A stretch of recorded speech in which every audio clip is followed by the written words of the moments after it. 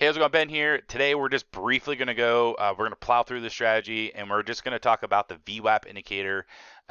So for example sakes, we're using the Apple chart on the 15-minute time frame and we are doing triangle breakouts using the VWAP. So we do have a step-by-step guide. So if you want exactly how to trade this strategy and everything like that, go ahead. There's going to be a link in our description. You can go ahead and click that, check out our website, and you can actually grab that as well.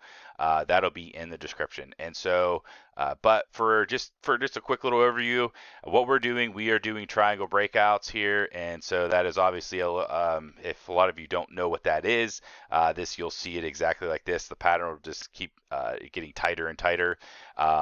And this will be, and then you just basically get in on the break of that. And so they happen on the 15 minute, they happen on the daily, they happen on the weekly, they happen on the monthly. Typically, the higher the time frame, the stronger that they are. So here down on the 15 minute, it's not as strong, but it is still pretty well respected. These triangles very much are. And so what are we going to do here for? So our buy entry is when the candle closes above the triangle.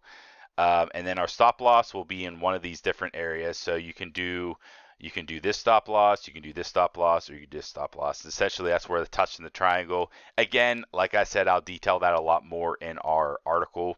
But for this example sake, we're just going to just plow right through this. And so basically, we use this as our stop loss, the closest one. And there's our entry. So right now we actually haven't even used the VWAP. So now we are. I like to think of this as like a trailing stop loss. And so really that's how ultimately you could use this indicator. Now again, you can use it in many different ways, but you start to see how price goes away from the VWAP. That's actually really nice. That's actually what you want to see. But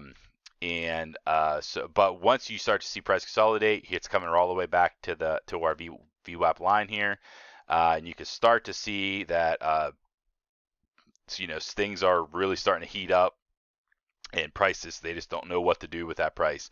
Uh, so what I recommend, or what we recommend to how you get out of this trade, or how you use it with trading, is essentially if you start to see price come back, bouncing off this line like this and start consolidating, that's a good area to get out. Especially say this is an options trade, and if you're doing a quick little option scalp and you're doing it like 1 or 2 days out, and this is a really nice move, and so you don't want to lose that. So if it comes all the way back down here, you're looking for areas where it's like where might it reverse. In this case, it did not. This was the very next day it actually went higher. But if you're in those quick little option scalps, this actually, this wouldn't have been very great for you to hold it all the way when it come back down. Because potentially the very next day could be entering or opening all the way down here, and then now your option is worthless essentially. But yeah, this works great with quick little trades, options. It could work with just, buying stocks, and but yeah, essentially it's how I like to use it. Triangle breakout.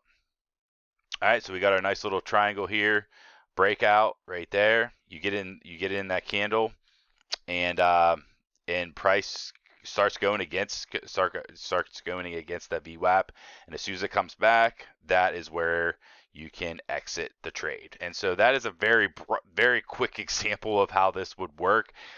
Again, it could be done many different ways, and I could share many different other examples.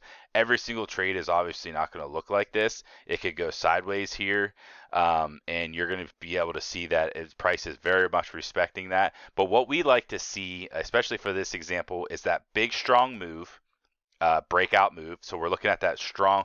And so what usually happens with these breakouts is you're going to see something like this, where price just is starting to go farther away from the VWAP, and that is a textbook. That's exactly what we want to see. So you can see how much farther it is.